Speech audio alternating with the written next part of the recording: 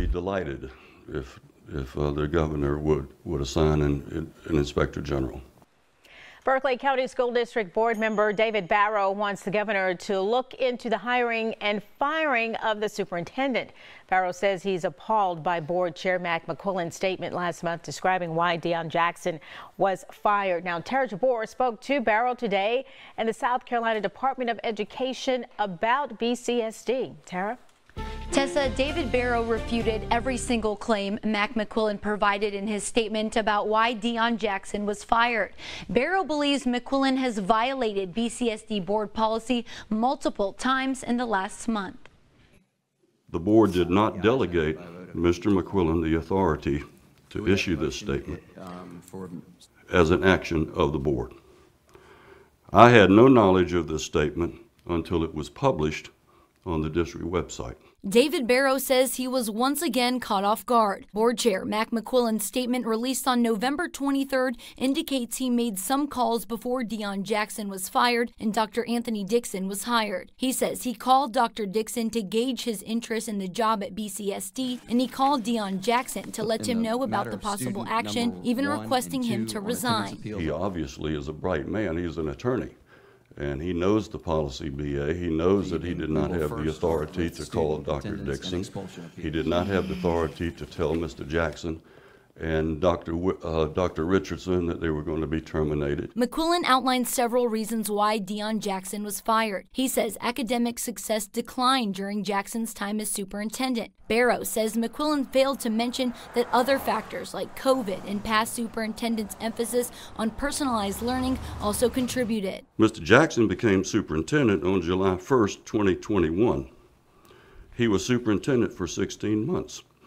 The board unanimously to give him a proficient evaluation just weeks prior to his termination. Next, McQuillin says Deion Jackson deteriorated the district's relationship with SLED and DSS. McQuillin cited a recent incident when an SRO at Stratford High School was charged with sexual exploitation of a minor student. He says, quote, one high-ranking district employee was instructed by district leadership to not talk with SLED, end quote, about the issue. Barrow says that claim is not true. The aforementioned employee was instructed to refer any requests for records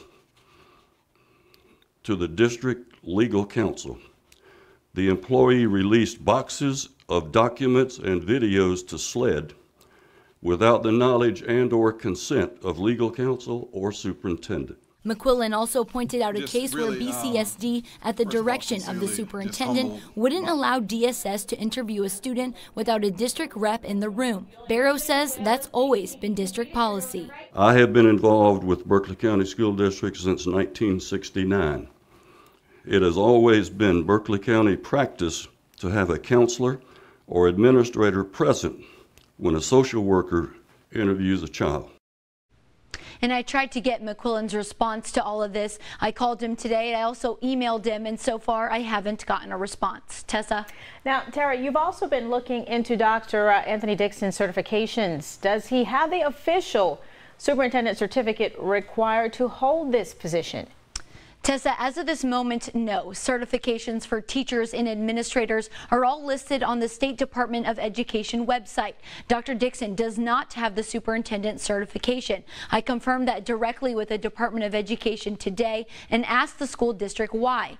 A district spokesperson provided a statement outlining some of Dr. Dixon's educational qualifications and background leading up to 2018, and then went on to say, quote, Dr. Dixon requested an update to his certificate to include superintendent as a certification field, and representatives from the State Department indicated to him that they are only awaiting receipt of a form to be completed by representatives from his program of study. Once that process is complete, his certification will accurately reflect superintendent as a certification field. Now, we asked the district exactly when Dr. Dixon requested an update to his certificate. Tessa, we're told that information would have to come from the state. We're waiting for the Department of Education to respond. New tonight, there are questions about whether or not Dr. Anthony Dixon, the new superintendent of Berkeley County School District, is certified by the state to do that job. Tara Jabor joins us live now. She spoke to the State Department of Education about that certification process and how it works. Tara? Tessa, right now on the State Department of Education website, Dr. Anthony Dixon has 2 certifications for leadership professional. Now we have those on the screen here, one for elementary principal and one for elementary supervisor. But to be a superintendent, you're required by the State Department of Ed to have a superintendent certification. That certification is not listed for Dr. Dixon, but it is listed for recently fired Superintendent Deon Jackson. Yet, Dr. Dixon is the current superintendent of BCSD. Earlier today, I spoke to Mary Hipp from the Department of Education. She told me all educators have to be appropriately certified for the positions they hold. How can he be superintendent if he doesn't have a certificate that he's trained to be superintendent? I'm going to defer that to the district. Yep. And the Board of Trustees. I spoke to BCSD spokesperson Katie Tanner about the issue. She said they would send a statement in response to this, but we're still waiting for that statement.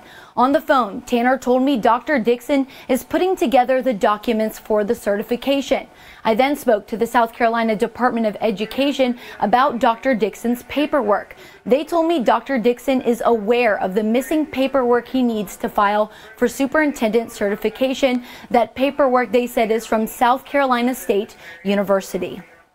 Now, coming up tonight at 6, hear from David Barrow, a current board member. He says Mac McQuillin's statement on why Deon Jackson was fired is appalling. Working for you, Tara Jabor, ABC News 4.